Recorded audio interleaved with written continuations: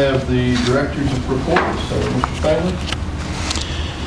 Well, just like both divisions, in 2 days, our first 9 weeks will be ending. So we're getting halfway through this semester.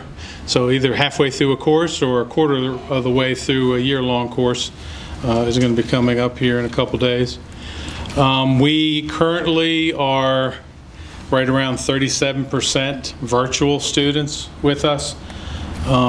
With Covington being out this week, that puts us up almost at 60% of our students this week are virtual, with them being out.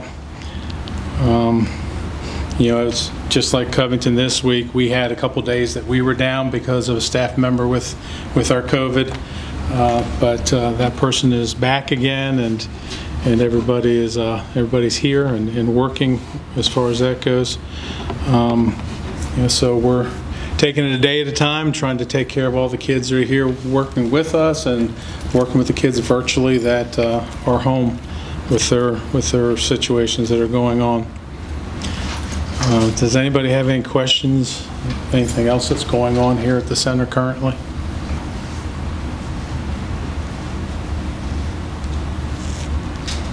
Okay. It'd be hard to do virtual automotive mechanics and carpentry. It's hard to do anything remotely. You know, there are very few things we do here that we don't need them to have their hands on. It's a terrible situation, but it's, as you know, it's a situation we're stuck in. See a remote welder, yeah. They're going to need a lot of other work besides what they're getting at home right now here in the future. For all those we have back, at least those that are seniors, they've at least had a year and a half with us.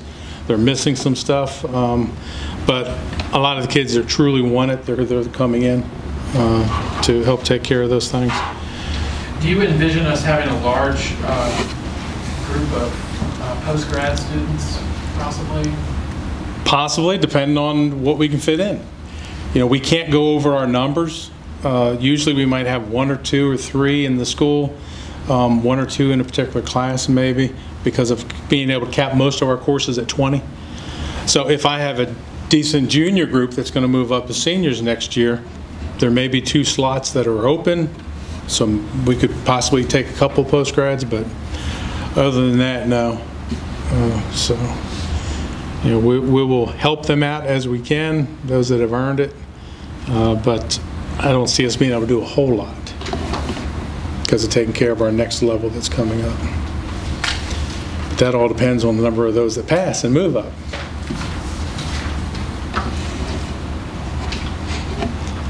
Any other questions for a director's report?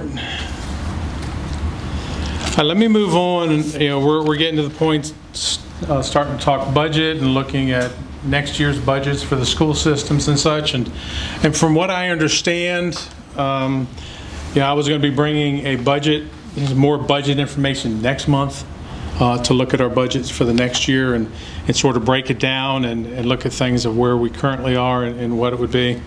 But what I did with this is I gave you information for what our end of the year, our financial report was, the verification financial report.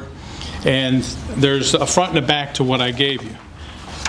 On the one I had that was facing up is the financial report, and you can see that, you know, for the last 2 years, where we started, the total revenues, the total expenses, and then the end of the year balance that we had here at JRTC. So you can see what the 2019 was and then what the 2020 was. So we ended up carrying over an extra $27,000 from last year to this year to add on to what we already had at the center. You know, we probably would have been right at it or maybe a little overspent if we'd have been in school March, April, and May. So that's not a whole lot of carryover and not a whole lot of extra that we didn't use in this particular budget.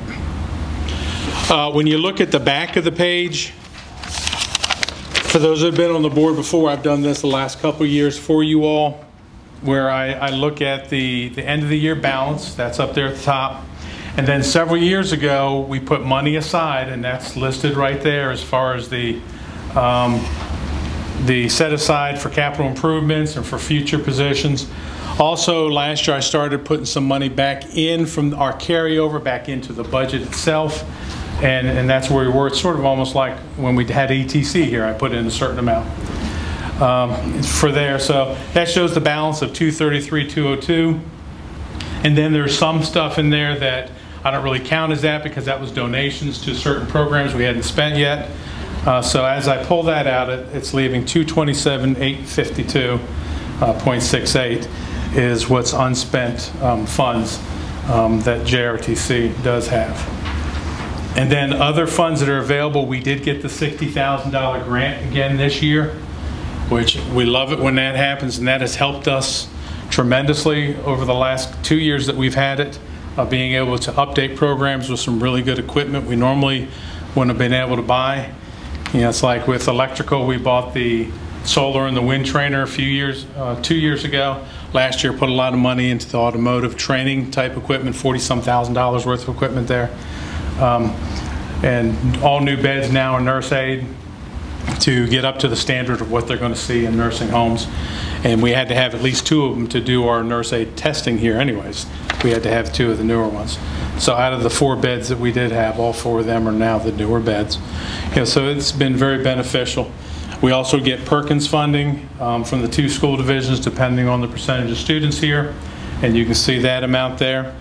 Industry certification, we get a certain amount. Usually we're overspent on that. You know, we spend more than what they give us to do with the testing that we do. And then our VPSA funds, which we already pulled out for our wireless internet, we still have that $130,000 too for VPSA funds that are available for us to use. Because every year $26,000 is given to us for VPSA funds. So we have some stored up because we didn't need to buy new computers at that time. But we're getting to the point now where the different rooms where I have new computers, we'd be looking at upgrading those here within this next year. So a certain amount of that, because usually when you equip a room, you're wiping out over $26,000 to equip a room with your new equipment.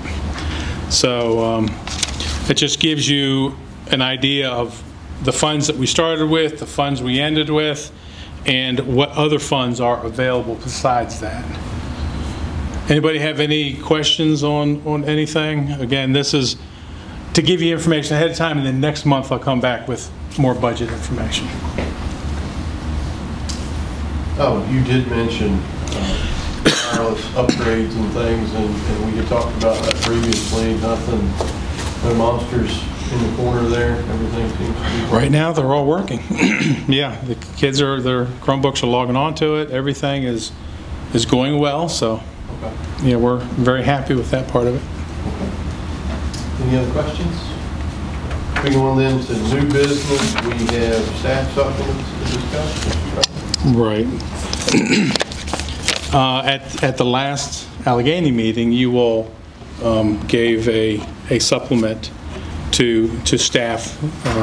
I know different school systems are calling it different things, but you all had called it a supplement. So I was looking to do the same thing for the Jackson River Technical Center staff, and you know, following the same blueprint that you all did with the daily rate for 5-day daily rate for the staff, that would come to $15,229.89 for the staff at Jackson River Technical Center. So I was asking that you all would approve that so that we could do like you all and get a check out to the staff for that. Is that coming from the COVID money? It would come from this carryover that you see there that we have. We officially, because you know, last time we were hoping we would have heard at the end of last month. I have not gotten any of that because you all get different pots. We don't get that, but we did get that one amount, or we're supposed to get a certain amount, but we have not heard any news on it at the moment. But yeah, it would come out of what we have there in the $200 and some thousand that we have. Refresh, the supplement that Alleghany County gave was, how was it structured again? It was 5 days. Yeah. 5 days of what their daily rate would be, you know, for their salary. I thought. So like I said, when you break it down, that ends up $15,229.89 Ours did. to take care of the whole staff. And we'll need to take action on that. Yes, You know, please. So do we have any discussion on the supplement? I make a motion to approve. Motion to approve. Do I have a second? Second. Motion and second by Mr. Franson. Voice vote, roll call. What's your pleasure? We'll take a voice vote. All those in favor? Aye. Any opposed? All right, motion carries then. So thank you for that, Mr. Spangler. Thank you.